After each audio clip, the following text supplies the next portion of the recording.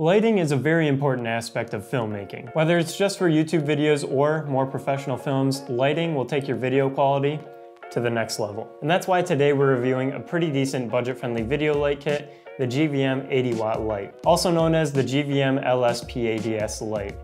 Let's go. So to start off, let's talk about price. The price of this entire video light kit on Amazon is gonna run you about $169.99. And if you wanna check it out, I'll have it linked in the description below. All right, so when you buy this video light, there's gonna be a few things included inside the box. It's gonna come with the video light body itself, an entire softbox setup which includes one umbrella, 8 metal rods, 2 sheets of diffusion, and 1 aluminum mount. On top of that, you'll also get a light stand, power adapter, and power cable, a small carrying bag, and a limited 1-year warranty. And that's pretty much everything included in the box. Now, as far as specs go, I know with some video lights you can change the color temperature, but this one only has one color temperature available, and it's 5600 Kelvin, which falls under that daylight Kelvin temperature. Going off of color temperature, the color accuracy of this light is actually pretty high. It has a CRI, color rendering index, of 97 out of 100. So that means that the colors that this light produces are 97% accurate. And for a video light that only costs about 170 bucks, I think that's pretty good. And then to keep this light from overheating, the cooling system that it uses is a fan,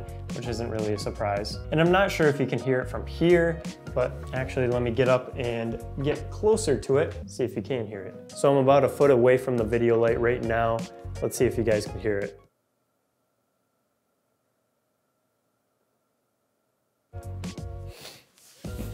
Again, I'm not sure if you guys could hear that, but I'm sitting about 6 feet away from it now, and I can still hear it. I don't think it's a huge issue because it's not super loud, but do keep in mind if you are looking for a silent video light, this one does make a little bit of noise. But again, it's nothing outrageous. On top of that, this thing also does have a built-in dimmer. It can go from 0% all the way up to 99%. Actually, let me show you it. All right, so here's the brightest it'll go.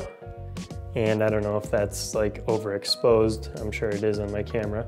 And then it can go all the way down. This is just above 0%, and then there's completely off. And just so you know, I never use this light at 99%, but that's mainly a personal preference thing. And that's because the few times I have used it at 99%, I noticed that it leaves some bright spots on your subject. For instance, I have this light set up over to my left, and if I did have it cranked up to that 99%, I'd probably have a bright spot on my forehead, and this side of my desk would probably be overexposed. But again, it's just mainly a personal preference thing. And just so you know, I do remember reading somewhere, it actually might have been on GVM's website, that if you do turn the brightness all the way up to 99%, then the CRI, color rendering index, also goes up to probably closer to that 97%. So the brighter you have this light, the more accurate the colors are gonna be. All right, moving on, I'm gonna rattle through these last few specs. The beam angle on this light is 120 degrees. The front mount on it is a Bowens S mount. Its power consumption is obviously 80 watts. It does also have an LCD display.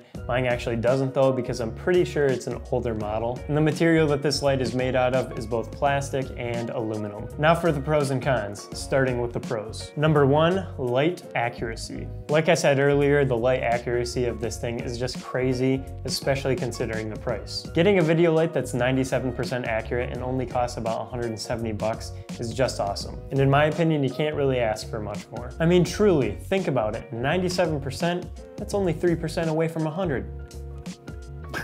All right, Pro 2, it's simple to use. Now don't get me wrong, when I first got this light, it was pretty tough to set up the umbrella, but once you got that all set up, it's pretty self-explanatory. All you gotta do is set it up on the light stand, plug it into the wall, and then twist the dial to turn it on. The toughest part of operating this thing is probably setting it to the brightness that you prefer, but even that's pretty easy. Pro number 3, you get 2 layers of diffusion. This is a big deal to me because I think that second layer of diffusion softens the light just that much more, giving your subjects a more flattering look, in my opinion. But yeah, pretty sweet. And that gets us to number 4, the brightness output. Let me show you it again real quick.